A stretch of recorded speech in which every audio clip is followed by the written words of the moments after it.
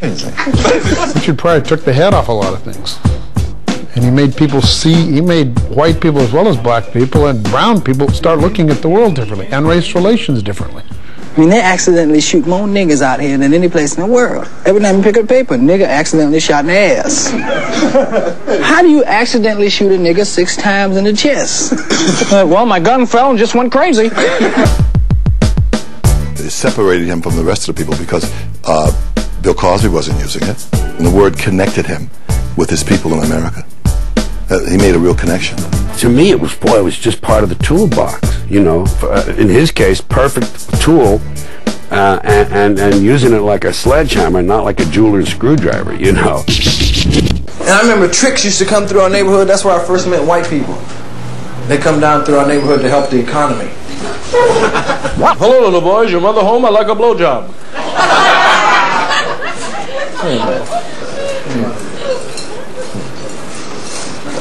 I wonder what would happen if niggas go through white neighborhoods doing that.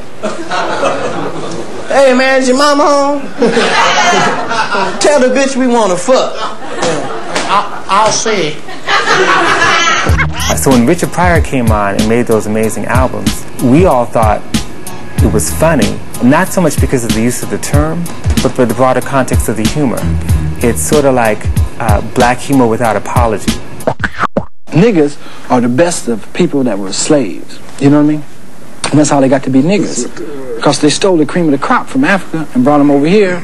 And God, as they say, works in mysterious ways. So he made everybody a nigger, because we was arguing over in Africa about the Watusi and the Buhala and the Umo and, you know, the Zamunga, you know, we talk in different languages. So he brought us all over here, the best, the kings, the queens, and the princesses, and the princes, you know what I mean, shit, and put us all together and called one tribe, niggers. It says something about the African-American experience. It defines us in new creative ways. And for us, it was something that I think many of us felt was very liberating about it. My daddy's sucking the bowls and shit. Oh, goddamn. Nigga, you better get that meat out of there, motherfucker. Look at, there's some meat in there, nigga. Shit. Look down in there, boy. Look at that. Mother, shit. You don't throw shit away, nigga. Shit. Better eat with your white friend. For the older generation of blacks, people who had been called nigger on a regular, daily basis, to hear anyone use the word, even Richard Pryor, for all of his creative genius, was an offense, an insult, something that was unforgivable. Lots of black people were offended by what he did, by his use of you know, winos and junkies and these characters. Can you get high off of some of this, nigga? Try some of that. What you trembling? No, you can't have none of this now. You gonna tremble, nigga. What's wrong with you? I'm sick, motherfucker. And then also the fact that he used the N-word so liberally in depicting these people. Oh shit, man. The motherfucking brother, the nigga told me I gotta have some money to get some dope.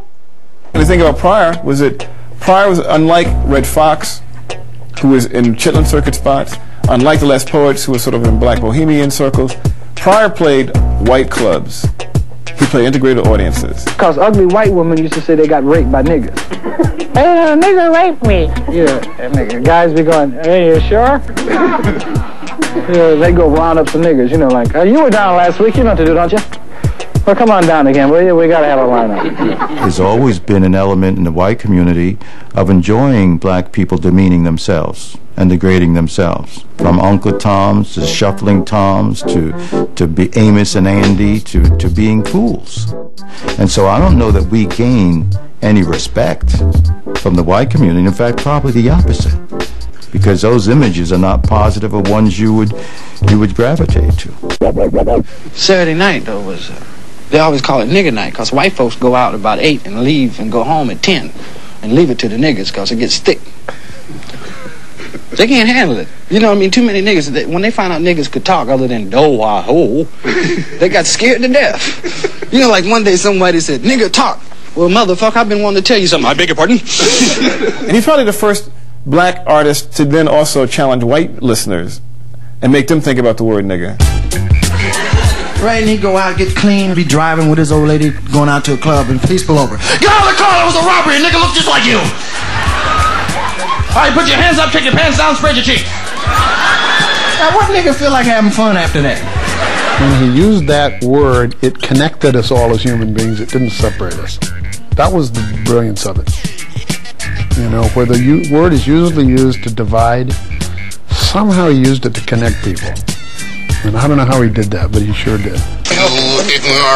Hey man, who you calling nigga, huh? I slapped the taste out your mouth. You don't even know my name. I'll whoop your ass. Beat the white off your ass. And yet, isn't it funny that Richard came towards the end to saying he's never going to use it again? I went home to the motherland, and everybody should go home to Africa. I was leaving, and I was sitting in a hotel, and a voice said to me, he said, look around, what do you see?